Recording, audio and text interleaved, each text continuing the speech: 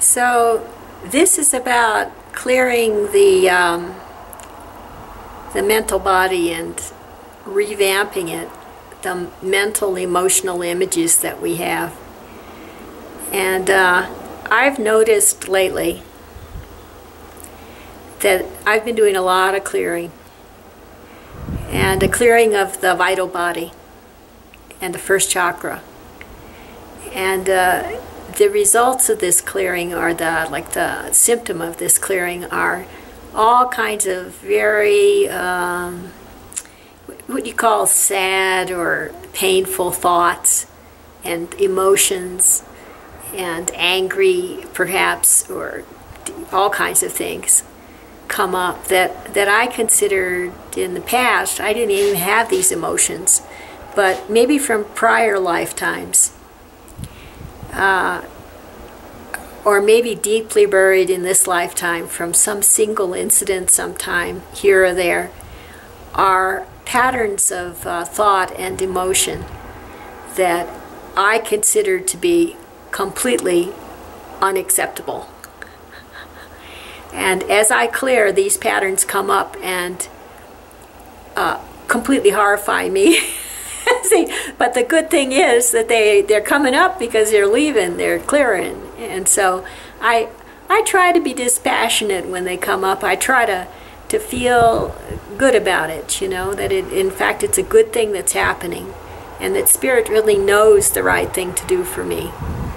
And not get involved in the stories that come up, because there are many stories that the mind attaches to these kinds of emotions just rotely, just out of a stream of consciousness and prior experience. So say I remember from a past lifetime, a time when I had been brutally killed during the war, right?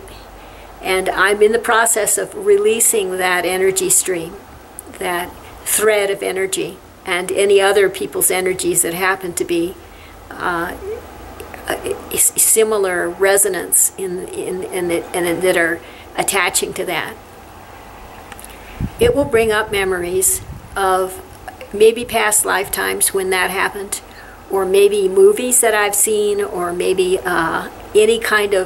any moment in my current life when I felt that kind of horrible emotion. And so I can pay attention to the story, or I can just release the energy, you know, and go on. And it seems to me much faster to simply pay attention to the energy and not the story. So another technique recommended by Patanjali, the great yogi in India, is to observe thought. This is not so much for clearing, but for habitual thought streams. So let's say I have a habit of sadness, or anger, or jealousy, or whatever it is. And then this keeps triggering, all the time triggering.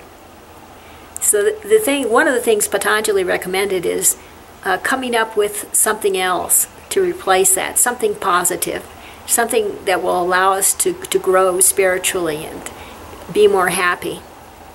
And so he suggested sacred stuff like Om, chanting Om, or chanting, singing a Christian hymn, or whatever it is that is uplifting, you know.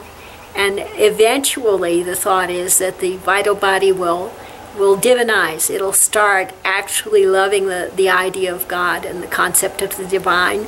And it'll actually start singing like that, instead of singing off-key, a little too sharp, a little too flat, whatever it is. It's musically just kind of painful to hear, you know. So that's Patanjali's idea, and that's my idea about Patanjali, sorry. And that's my idea about energy rather than stories. Good luck with your clearing. It's kind of fun. Talk to you later.